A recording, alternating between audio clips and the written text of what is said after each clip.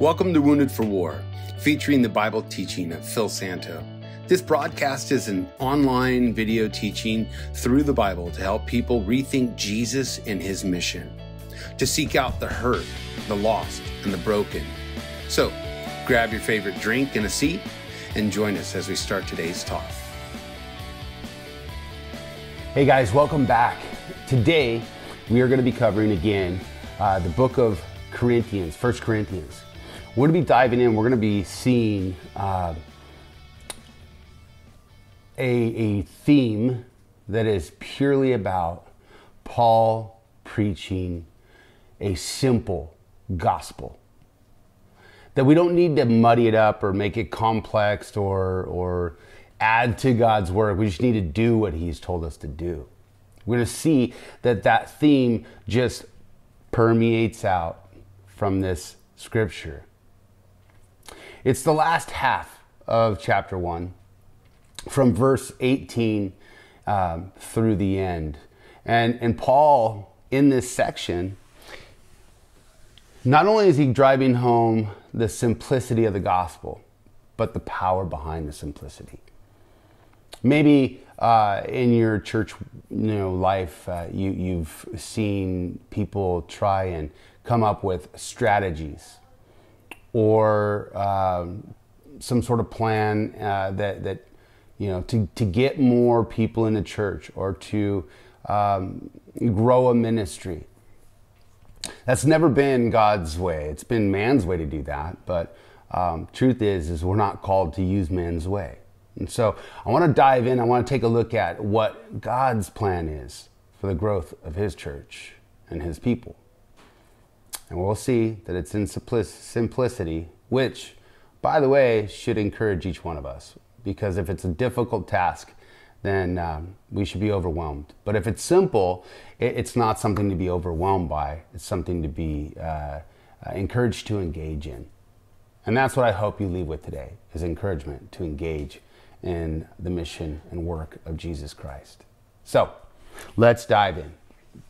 I'm going to read it, pray over us, and then our time, and then we'll discuss it pretty informally.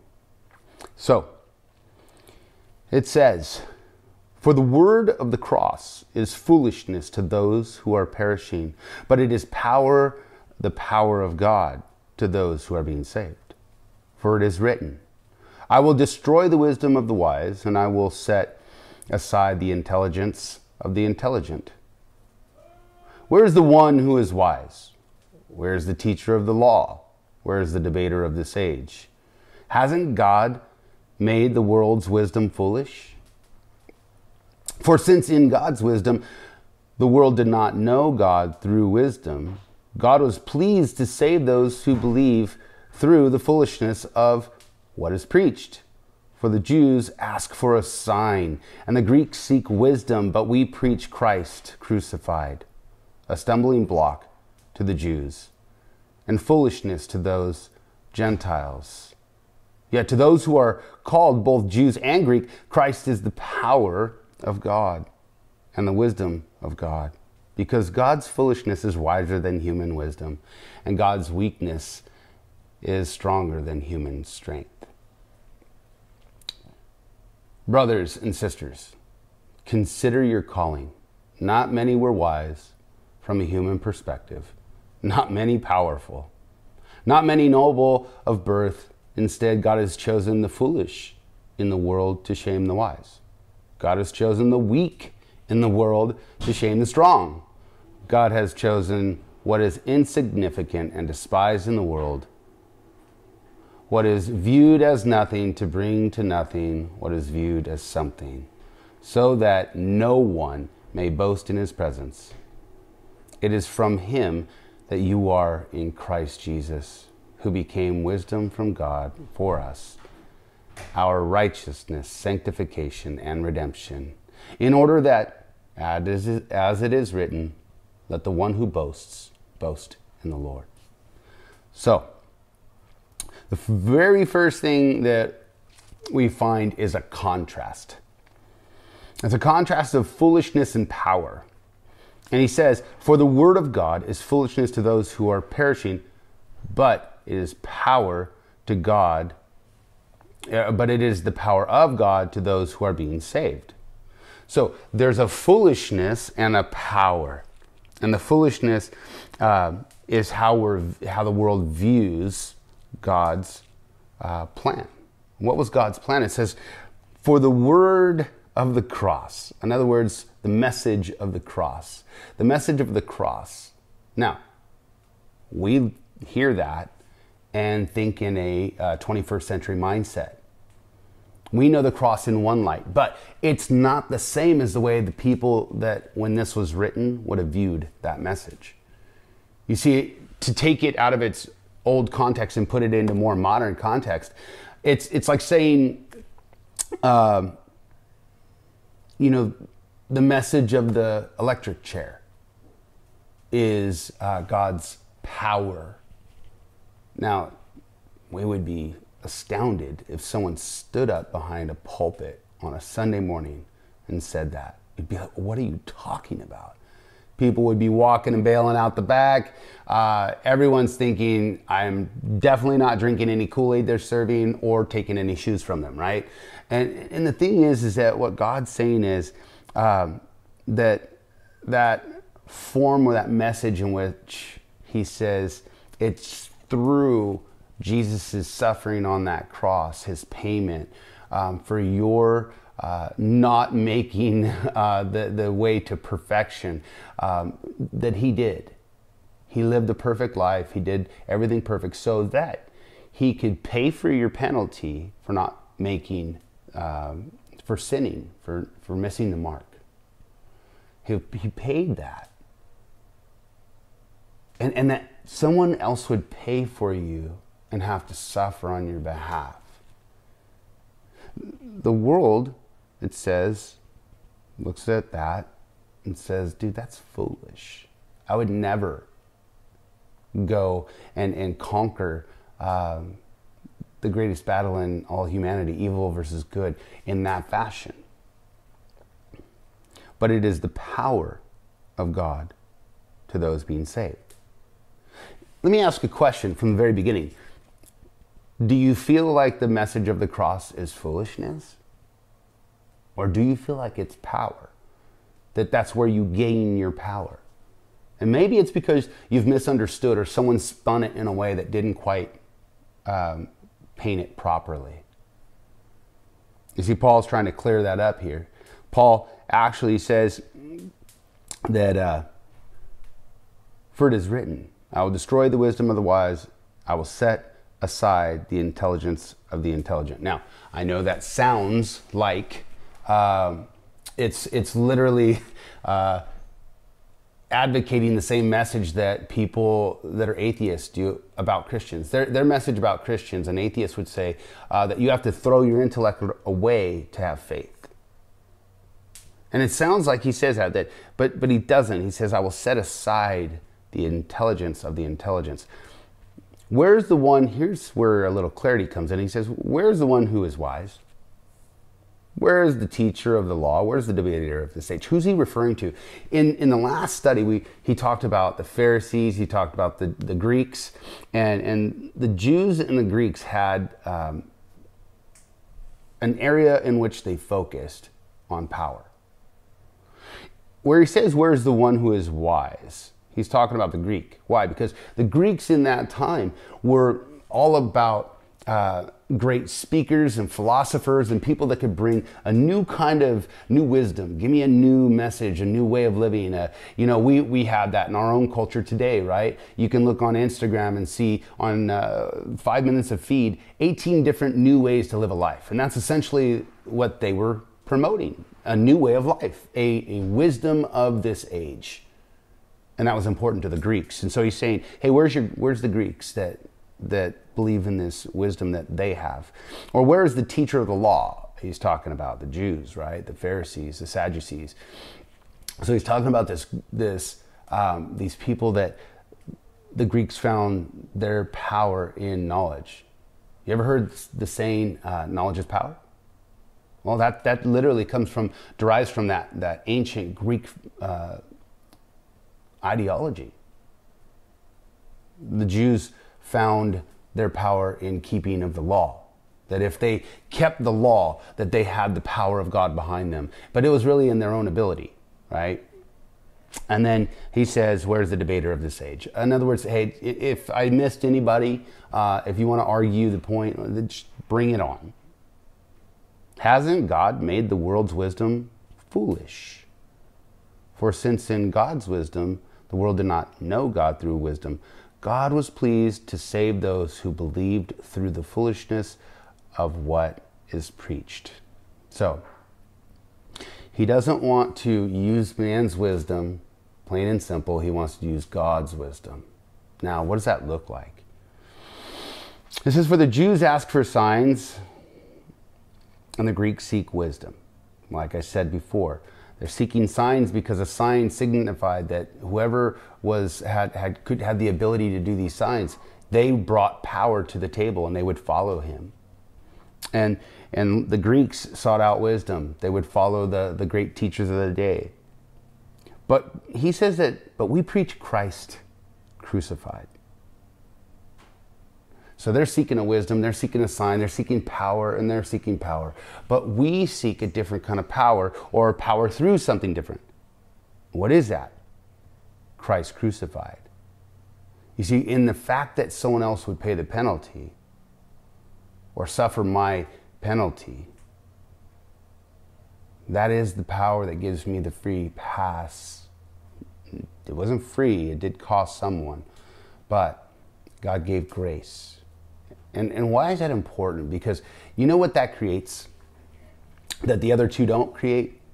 You see, they want to take it by force. Give me someone with power, either knowledge or ability, and I will follow him. Why? Because that leader can go conquer nations.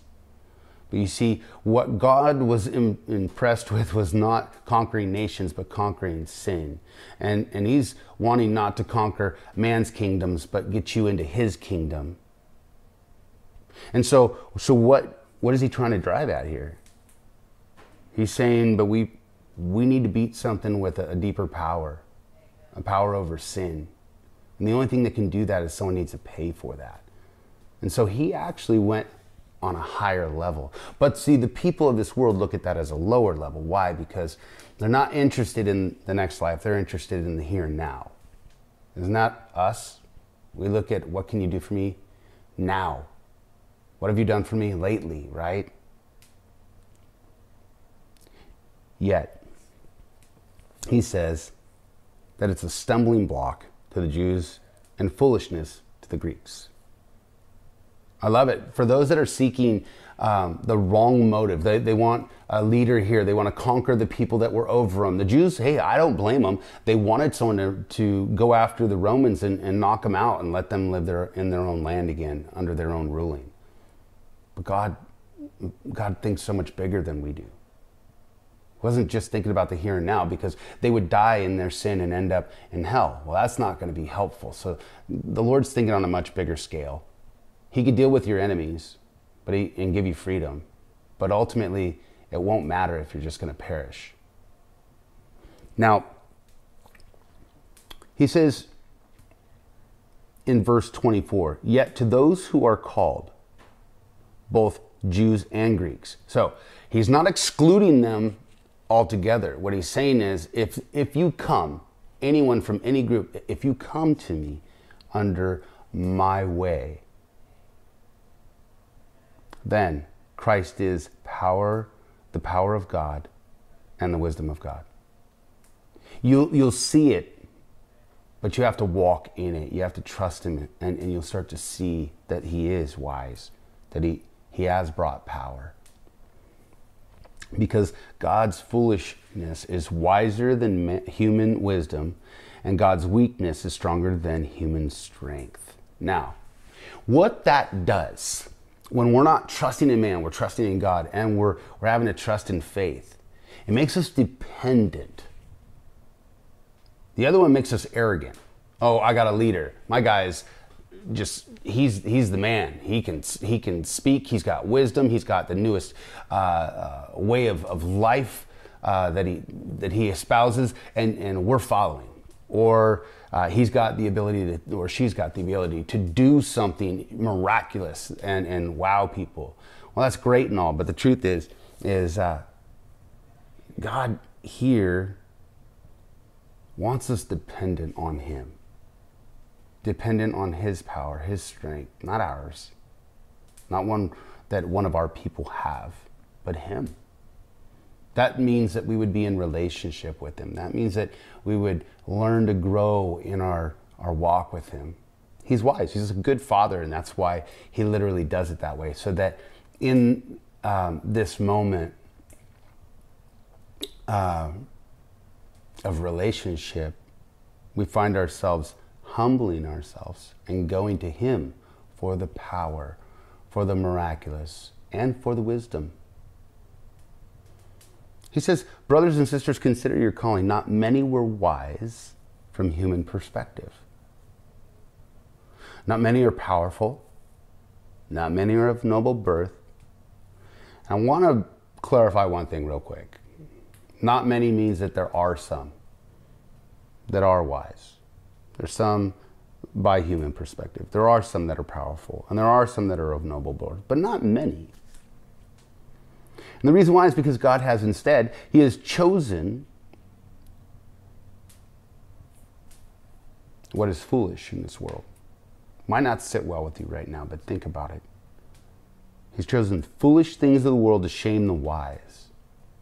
He's chosen the weak things of the world to shame the strong. And he has chosen the insignificant and despised in the world, what is viewed as nothing, to bring to nothing what is viewed as something.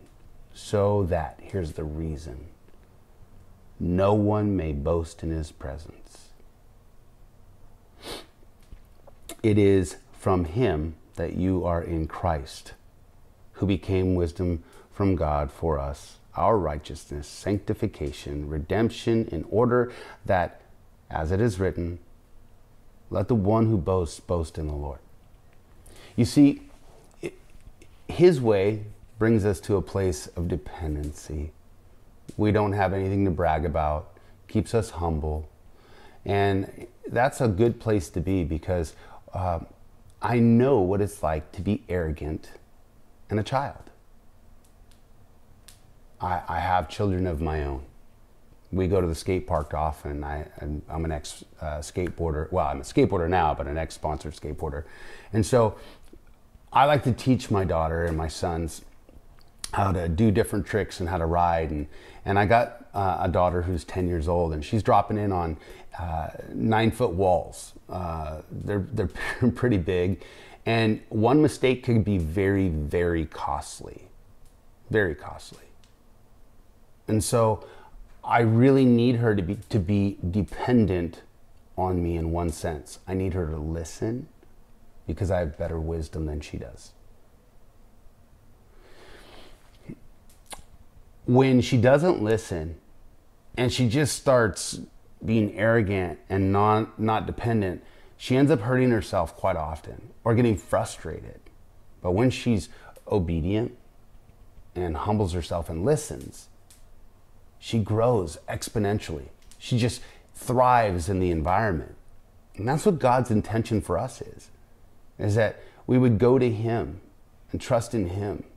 Now, he's talking about salvation in general, but let's face it, salvation is not an ongoing thing, because yes, we're saved and enter into his family and become a part of his kingdom. But the rest of our life is called sanctification. It's a cleansing of our life, and that's being saved not just from the power of sin at one moment, but from the presence of sin. So we need to be saved from the presence of sin, and we learn and grow through that. But it needs to come about from being dependent on him. It starts in dependence, and it ends in dependence on Jesus.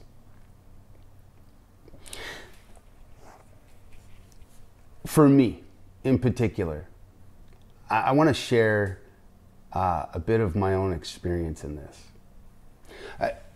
I remember being a new Christian and thinking, well, I got to do something and clean up my life, right? That would be bringing my own power, my own works to this circumstance. So I felt I got to clean up my own life and then I'll go to God. And it wasn't until I couldn't clean up my life anymore, and I tried and I tried and I tried and I tried for so many years. And then one day I threw up my fist at God with one finger up. I wasn't happy. I was pissed off and I was trying to please him. And I finally just got fed up and I said, God, I'm done. I can't do this.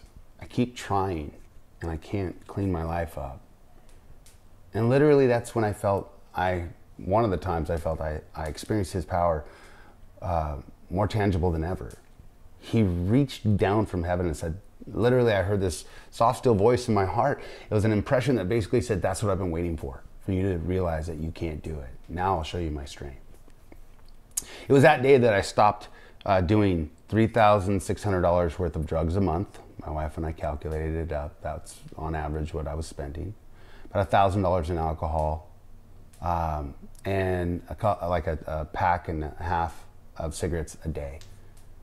Immediately, had no desire for any of them. Gone. The power of God. But it required me being dependent. And in that moment, quite frankly, not even very good. I mean, I kind of came at him like a brat, throwing a tantrum, yet he was still merciful. There's been other times where wisdom was what I was seeking. I went to the School of Ministry for pastoral training with Calvary Chapel, and I thought, I've been taught by the best teachers in the world. I mean, my goodness, I was able to sit under Chuck Smith, who left a massive legacy, and learn scripture verse by verse from him. I thought, Lord, obviously, now that you've given me, this degree in theology and this understanding of pastoral ministry, apparently, Lord, you've been needing a new Billy Graham. And I thought, by all the wisdom that I had gotten, that God was going to, I was like, Lord, just show me, point me in the direction, get out of the way, I got this. I was leaning on my own understanding. Nope. God would have no part in it. He kept me back from ministry over and over and over and over and over. And notice that it never sits well with half of the church, but he says, I use the foolish things. I use the weak things. One translation says, I use the base things. The word in the original language means garbage. The stuff that we literally would throw away, he wants to use that. I qualify. It's the only reason I could tell you that I'm actually doing these videos or sharing the gospel or seeing fruit come about. Because at the end of the day, though I went to school for ministry, for pastoral training, truth is, Chuck Smith, he failed for 17 years in ministry before God humbled him enough to use him.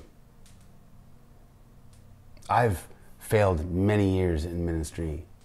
The same thing. God had to humble me. Knock me down quite a bit of notches to get me to a usable place. Weak. God has taken away my physical strength.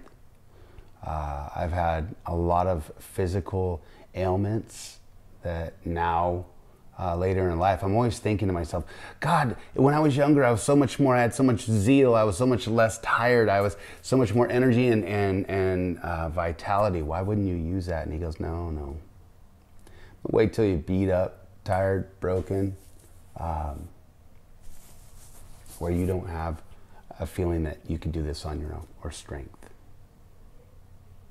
And that's where he makes his best work.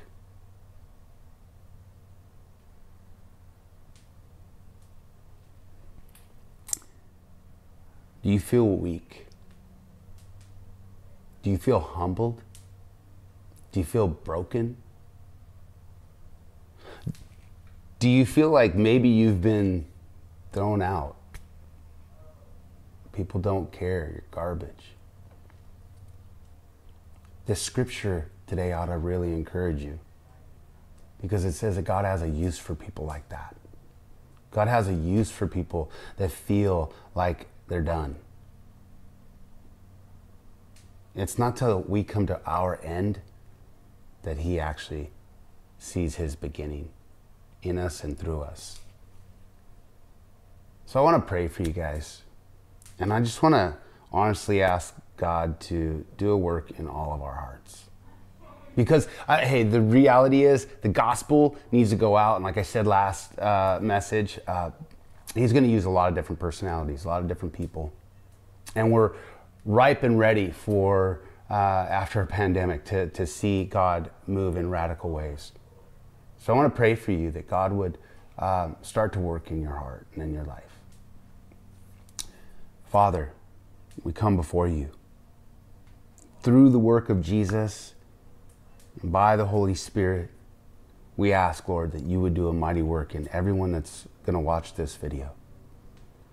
Lord, everyone that's going to hear these words, Lord, would your Spirit fall upon us and help us to trust in your ways, in your gospel message that seems foolish to the world. But Lord, we know it's wisdom and we know it's power.